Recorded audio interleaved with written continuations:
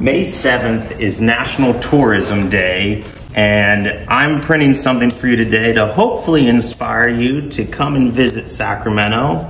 This is an image, a modern photo engraving of a logo from the Sacramento Visitors Bureau. You might actually see this around Sacramento in downtown. Some of the older signs that you'll see in some places.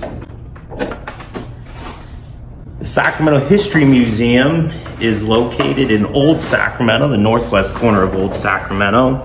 And Old Sacramento is definitely a tourist destination for anybody visiting Sacramento, because not only is there next door the California State Railroad Museum, our museum, and a wide variety of businesses throughout the district.